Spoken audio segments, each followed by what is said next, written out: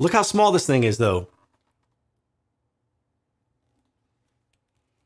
I mean, it's not super light. I'm not super strong, but it's not super light, but it is itty bitty. I mean, it's smaller than a vinyl in square area. Yeah, not volume, but area.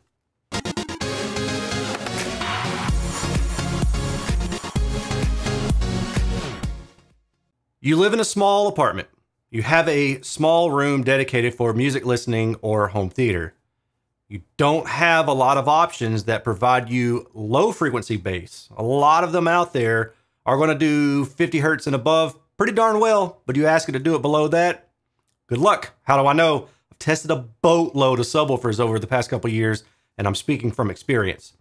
The KEF KC62 is designed to allow you to have lower frequency extension without a large space consumed.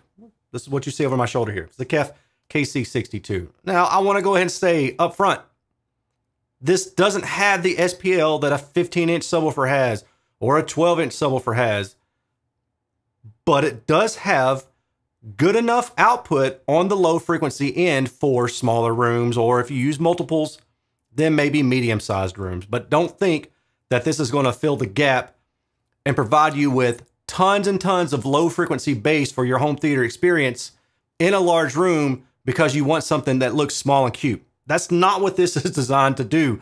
And it seems to me that some people have ignored physics here and are claiming that this subwoofer can do way more than it can. And I'm here to tell you, let's tamper the expectations. But if your expectation is to have good lower frequency extension within a reasonable sized room at a reasonable SPL level, then this subwoofer will do it. And in many regards, it actually performs better than I expected to. So let's talk about some of that. Now, before we dive in, a couple quick notes, and I'll show you a little video. This features a built-in Class D amplifier with 1,000 watts. Each driver gets 2 by 500 watts each. This subwoofer features 2 6.5-inch woofers, and they're aligned in a way that the magnets are shared between the two subwoofers. Like they took 2 subwoofers and they just smushed them together. In doing so, that allows them to save space, but it also provides force cancellation. So you probably have experienced or maybe even run into situations where you've built an enclosure for a subwoofer or maybe a two-way speaker, or you've touched the side of it, and you can feel the vibrations carry up through it. These speakers, the way they're set apart is when they are active, they're going equal but opposite. So the cancellation of the vibrations throughout the enclosure is a strong feature of this particular subwoofer. And I will tell you that as I was playing it, I could put my hand on top of it and I couldn't really feel any vibration. This is like not with 70s pop music or 70s rock where you might get lucky to get down to 50 hertz. This was listening to rap music, stuff like Young Jeezy, where most of the tones are 30 hertz to 25 hertz, just strong, constant bass tones. And in my listening, what I will also tell you is that at lower volume, the subwoofer does a really good job of providing low frequency bass, even down into 20 hertz. But as you crank up the volume, what happens is the limiters on the subwoofer start to override the frequency response. And it basically says, all right, low end, you can't do as much as I'm asking you to do. So we're going to roll you guys off. And it's an active limiting feature. And you see this in all sorts of PA speakers. You see this in your car audio systems from the manufacturers. It's a protection feature. And that's what we run into with this. So, for example, when I'm listening to Young Jeezy in my bedroom's pretty large. I'd say ballpark, maybe 17 by 17 square, maybe about 9-foot ceilings. I'm just ballparking it. So it's a decent sized space to fill. The subwoofer does a good job on the low end to fill in that 20 to 30 hertz with certain rap songs. And it does a really good job above that. That really isn't a problem above that. But as I'm increasing the volume from about 80 decibels to about 90 decibels, I can start to tell that the low end is being tapered off. So that 20 to 30 hertz is no longer as stout as it was at the lower volume. The 40, 50, 60 hertz, that mid-bass region is still plenty stout. So it's worth noting that when you buy a speaker like this, you have to keep in mind the SPL level. I'm trying to really hammer that home so the expectation is sincerely set and realistically set. Here's a picture of the back of the subwoofer, and you can see a few different settings. First of all, you have phase set to 0-180. EQ is something I wanted to point out because you have different EQ presets for the subwoofer depending on how you plan to place the subwoofer. Now, first of all, mode is set to manual or LFE. So LFE is just bypassed whatever internal processing is going on with the subwoofer. And it's no different if you hooked it up to the LFE output of your AVR. That's exactly what LFE does.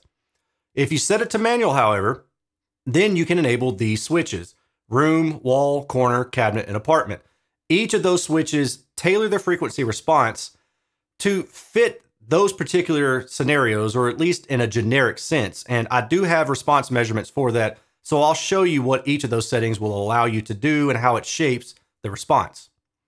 Crossover setting, volume, gain setting, and then you've got your inputs, your outputs, and the ground lift switch. When I review subwoofers, it's honestly, it feels like I'm trying hard to find something to talk about, because subwoofers are really just there to provide bass. There's not a lot to them as long as the enclosure is designed properly. Now, if you have an enclosure that's too small for a woofer, then you'll have resonant peaks. If you have an enclosure that is too large for the woofer, then you'll have very sloppy bass, basically meaning that, there's a pun in there too, basically. All right, sorry. The sloppy bass would be because there's no real acoustic suspension for the woofer on the low end, and it's exceeding its excursion capabilities if you're throwing a little bit too much power at it, and you kind of run into those things. But when a subwoofer is designed properly, at least in regards to the airspace given to the drivers that are in it, or DSP is used to correct a response for maybe too small an enclosure, which would be considered a Linkwitz transform. If you want to go Google that, you're more than welcome to do that. Very, very common in powered subwoofers these days. Actually, extremely common in powered subwoofer these days. When you have a properly designed enclosure, you don't really have a lot of those things you talked about, or I talked about, like the resonant frequency being shifted too low or too high in the enclosure and causing ringing or causing sloppy bass. You usually just have a good overall bass performance, and then it really is up to you, your room, your placement, your integration with your mains that really makes or breaks the system. The majority of time, that is the case. So what I like to do is I like to provide data, because data is something I can point to and say, here's what you can expect, you know, in an ideal situation, outdoor ground plane measurement or anechoic measurement, free space. You know, this is what the response of the subwoofer itself is doing. And then when you put it into your room, you can say, okay, well, I'm expecting that it's going to roll off more quickly than this other subwoofer that I'm interested in. It's really just best used for comparative purposes. It's not the end all be all, but it does make an easy way for you to look and do comparisons. So what I want to show you guys is, first of all, the frequency response in LFE mode. And what I've got here on the screen is the actual Klippel results and the Klippel screen for the frequency response at 0.01 volt input. I've got about 69 decibels mean SPL from about 30 hertz to, let's say, I don't know, roughly 100 hertz, give or take. Kind of draw an average in there if you wanted to. But there's not a lot of low end at that output. Now, if I increase the output to 0.1 volt, then I get closer to around 85, 86 decibels. And we can see that you do gain a little bit more output. If I increase the input to 2 volts input, then this is the maximum SPL capability that I was able to measure this subwoofer at. And what I want to note is that, see the difference between this blue and this red line. There's about 7 decibels or so between these two and the mid-bass frequency. But look on the low end, they're starting to stack up on top of each other. Now, this is the limiter or the compressor built into the subwoofer that protects the drivers from overexerting. This is what I was talking about when I said, as I was listening at lower volumes, the low bass was adequate. But as I increased the volume, the low bass was no longer as plentiful as the mid bass. And that's why we can see that here. That's what a limiter does. If I switch over to the room mode, switch over to manual, and then switch over to room mode, let's see what we got. Kind of the same story, not a whole lot of difference. And if I switch back, let's see if I can see a difference real fast. Yeah, not a whole lot of difference. The real difference is in the LFE mode, there is no low pass filter on the high end. And that just means that this is somewhat of a natural roll off native to the subwoofer itself with no signal processing applied to it. And then when I apply signal processing for room mode, it chops that top end off and gives it a roll off. And so, okay, that's all right. Now, I didn't compare each of the individual modes at different volumes because I figured that's going to, number one, it's going to make my neighbors really mad. Number two, I don't think there's a lot of useful information in doing that. But what I did do is I have provided the response at 0.1 volt input for all the different modes. So we have LFE in black, and we can see here that the roll off on the LFE is a lot more gradual on the top end than it is for all the other settings right here. That's what I talked about a second ago. If we look at room mode, and then we go to wall mode, we can see there's not a lot of difference there. There's just a little bit of difference maybe in that mid-bass region around like 30 to 40 hertz. And yes, I did triple check my settings because I thought, well, that's kind of odd, but okay, well, now we gotta have a better idea. There's a little bit of a difference there, not a whole lot. But in corner mode, we see some subtraction. It's about maybe 3 decibels or so between corner mode and room mode. And then if I go to cabinet mode compared to room mode, yeah, you can see there's more drop in the lower frequency. And then if you go to apartment mode, where you really don't want to piss off your neighbors, they have some tailoring done to the low frequency area below about 30 hertz. It's more rolled off than it is in room mode. Now, I also did do some CEA-2010A testing, and I'll show you those results straight from the Klippel results. And here we go. At 20 hertz, you're about 80 dB, 25, you're at about 85, then 80, we'll round up to 89, then 92, then 95, 98, 102, and then 104. If we switch from LFE mode over to the room mode, these are the results, and it's not a whole lot of difference, but there are some differences, particularly in the areas above about 50 hertz. There's a couple more decibels in the LFE mode available. So the CEA-2010A results, you know, I do currently have other small subwoofers to compare against, but they're not part of this review. What I'm going to do is I'm going to wrap all these up with a bow and I'm going to compare them directly.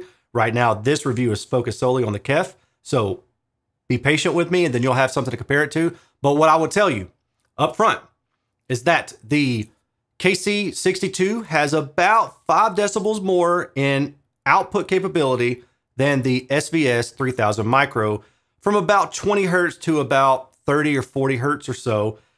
And then when you get to 40 hertz, the gap starts to close and the SVS has more output. So the bottom line for this subwoofer is that it's super small. It fits without being seen pretty much anywhere. I mean, it really is a marvel. At lower volumes, it does a good job at getting down into 20 hertz. I was surprised actually that it did as well as it did. But as you increase the volume, that compression limiting built into it, that bummed me out. I wish there was some super subwoofer that didn't have to have that built into it that was also this small. But you're not going to get around that unless you step up to a really, really good 10-inch, a 12-inch, or a 15-inch. So you're just not going to get out of that kind of compression limiting. I've seen this in all my other tests of all other huge subwoofers. So you've just got to be realistic. If the first thing out of your mouth is, well, I bet a 15 can do better. Yeah, the 15 is going to do better, dude. But if you need something small, then give it a shot. You know, it's hard for me to say that it's the subwoofer to get because I don't need it. You know, I just frankly don't need it. But if I were in an apartment, maybe in a smaller room or something like that, and I listened at reasonable volume, it'd be worth a shot. In a large room, nah, just go ahead. If you're in a large room, just get you a large subwoofer. Get you a large subwoofer. This is not a toy though. This thing is legit. There's tons of engineering behind it. And wait till you guys see the KF92 results because that's also very impressive. Okay, I'll talk to you all later. I will do affiliate links for this if you're interested in buying it. It doesn't change the data. You've seen the data, okay? The data is rock solid. The data is the data. But if you're interested in buying it and you want to use an affiliate link, please consider doing that because that does help this channel out and that generates some income for me that helps me do other stuff that I'm doing. Yeah, also, if you want to be a Patreon or join me at patreon.com/Erin's Audio Corner, that would be cool. I would appreciate that. And if you have any questions, as always, please feel free to ask. Hopefully, I've covered everything here. The data will be available on my website sometime in the next week or two. Just give me a little bit of time. I'll talk to you all later. Take care. Peace.